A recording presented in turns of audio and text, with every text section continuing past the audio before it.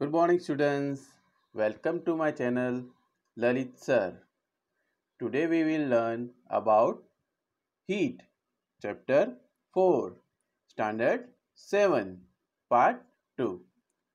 Dear students, we understand in part 1 about hot and cold and clinical thermometer.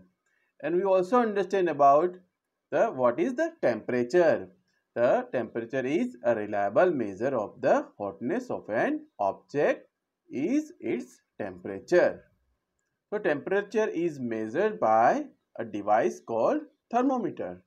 And we also understood about what the precaution we should take care when we measure the temperature with the clinical thermometer. We all understand about the measurement also, and we know how to use the clinical thermometer. We also know the temperature of a human body normally does not go below 35 degree and not goes above 42 degree. That is why the range of the clinical thermometer is 35 to 42 degree Celsius. So we know that the range of the thermometer also. We understand everything. Now today we learn about laboratory thermometer. Dear students, with the term itself, it tells us what is the use of the thermometer. This thermometer which is used in the lab, that is called the laboratory thermometer. Students, there are different type of thermometers we have, where we can see here the different types of thermometers. We can see where we can see the maximum and minimum temperature of the previous day reported in a weather reports. Here also there are two types of the thermometers. The thermometer which can measure maximum temperature, or thermometer can measure minimum temperature. Both the type of temperatures can be measured with the thermometer. Also, it has one more type, that is maximum and minimum thermometer, where that will show the temperature of entire day, that is maximum and minimum. So this thermometer is we can use to measure the temperature. That temperatures have the range minus 10 degree to 110 degree Celsius. So this is the range of the thermometers, that is laboratory thermometer. These thermometers are used in the labs, so we can measure it easily the temperatures of the lab. Why it is used in the lab? Because sometimes some equipments, some medicines or some kind of preparations can be made in the lab only some kind of the temperatures. So it is used in the laboratory, so we can find out how much temperature is required to make the particular product. So it is used for that. So again, we can also have a question, why we cannot use the lab thermometers for human? That will come to know. Before that, we will know that we learn about the activity of, this is activity 4.4. There is nothing much with the activity, dear students. Here we can see this, just you have to put a beaker and this thermometer is there, and you have to measure the temperature, what is the temperature and how to measure the temperature in the laboratory thermometer. The laboratory thermometer should be kept on upright position, and then only you can measure the temperature. In this also you have to measure the temperature by keeping that thermometer in the sources. Sources means, suppose you have taken a hot water, so you should keep it, the laboratory thermometer in it, and then you have to measure. While in the clinical thermometer, what you have to do?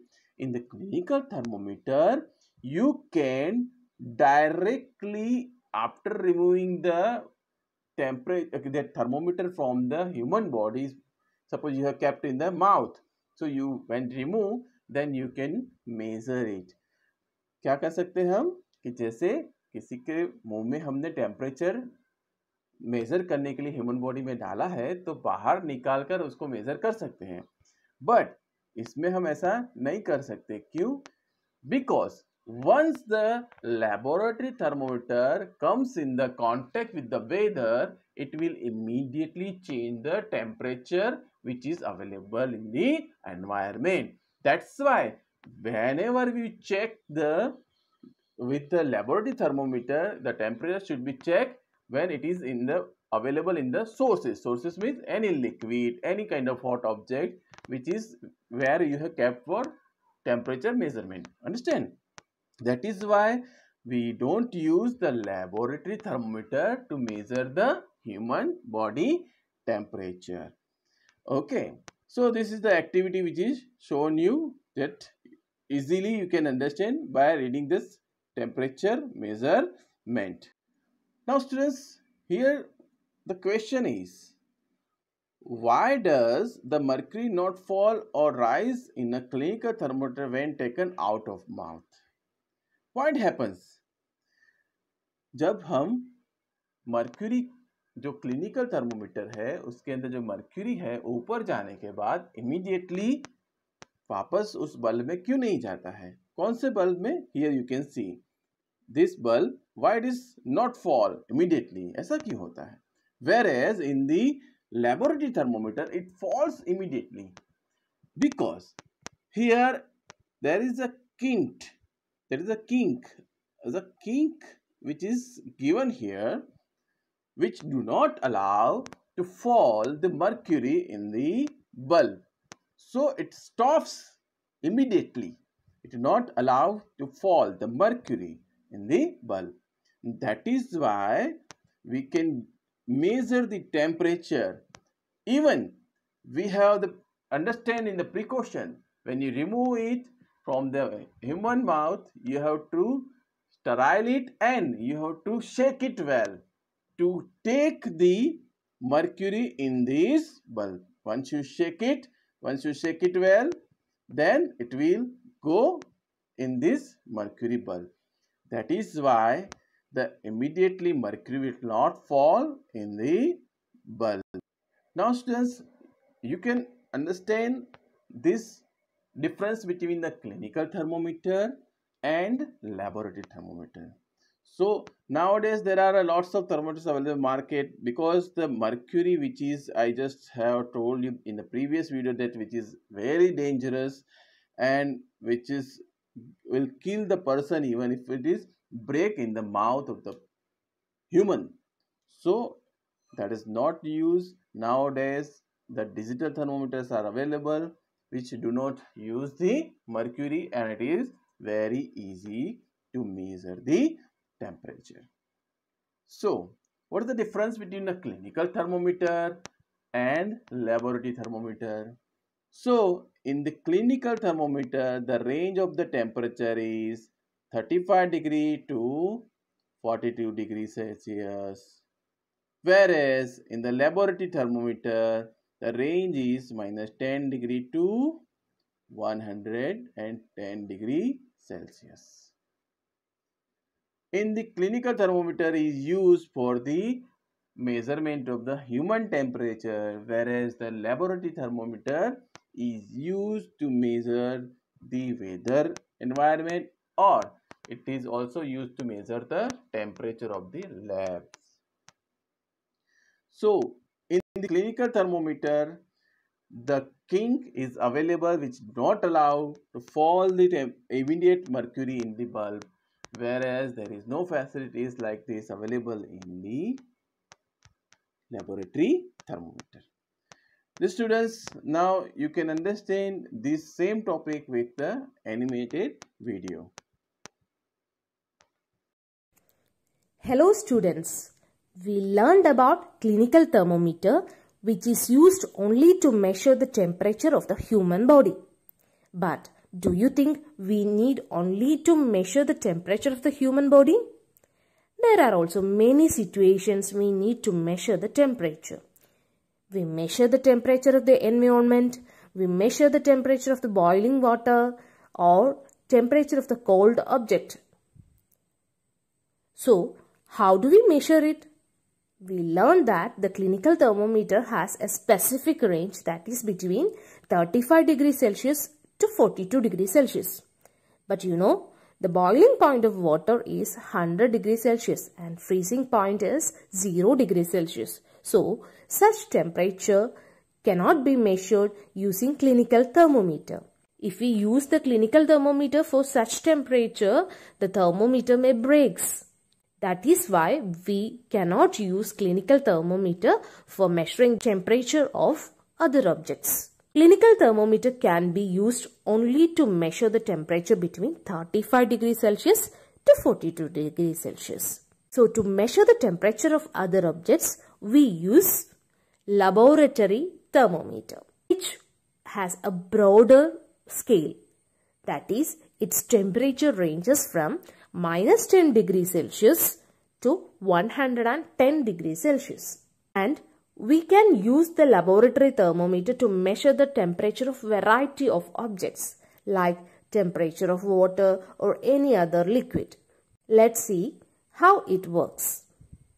Here, the main thing is reading needs to be noted while the thermometer is in contact with the objects. You know, clinical thermometer can be taken out from the mouth and you can note down the reading. The measuring level does not fall down easily because there is a constriction or the bend or the kink inside it. We are calling it as kink, which prevents falling down of mercury. But in laboratory thermometer does not have a kink. Therefore, the mercury level falls back immediately as soon as you take out the thermometer from the object. That is, the bulb should be in contact with the object whose temperature is to be measured. If we need to measure the temperature of the boiling water, you must take the measurement while the thermometer bulb is immersed in water. And we must hold the thermometer upright, not tilted. But the clinical thermometer, it doesn't matter if we tilt the thermometer a little bit. To change the position of the thermometer, the heat available around it changes so that we may get different reading. So, need to hold exactly upright. So, in most of the laboratory, if you have seen, there is a clamp stand to hold the thermometer. Clamp stand is there that holds the thermometer straight up without changing the position or without disturbing it. Whether we are able to use the laboratory thermometer to measure our human body temperature, because the range is from minus 10 degrees Celsius to 110 degrees Celsius and our human body temperature is between 35 degrees Celsius and 42 degrees Celsius. But can we use it?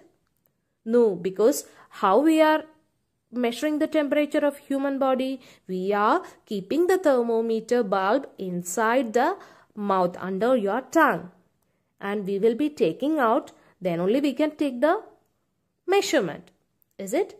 But if we are using laboratory thermometer instead of clinical thermometer, we cannot take it out. If we are taking out the thermometer, the temperature reading falls and we cannot get the exact temperature.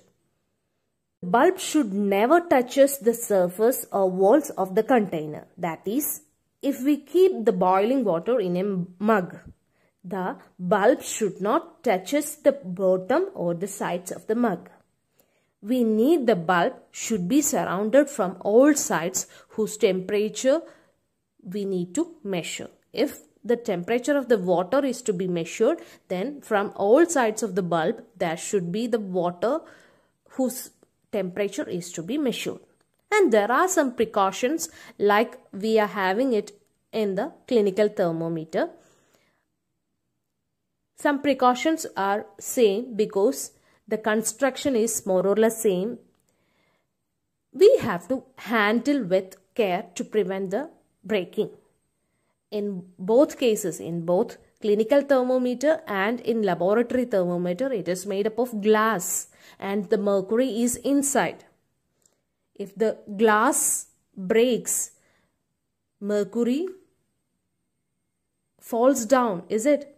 And the mercury, as we have learned, it is a toxic substance and it is very difficult to dispose of if the thermometer breaks.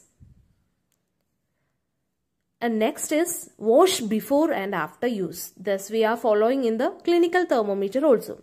And the new thing here is hold the thermometer such that the bulb is surrounded by the objects on all sides. Okay? And the thermometer should be kept upright, not tilted. These two, the last two, are the important things which we have to keep in mind in the case of laboratory thermometer other than the clinical thermometer. Okay? Hope you understood the difference between clinical thermometer and laboratory thermometer. Thank you.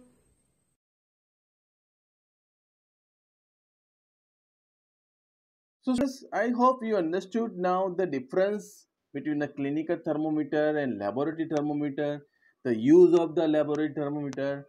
It's okay, there's important points which we understood here in the clinical thermometer and laboratory thermometer. Now, in the next video, about the transfer of heat, which is very important point. How the heat transfers from one point to the another point, which is, we can say here, this is transfer of heat. What is the conduction, what is the convection?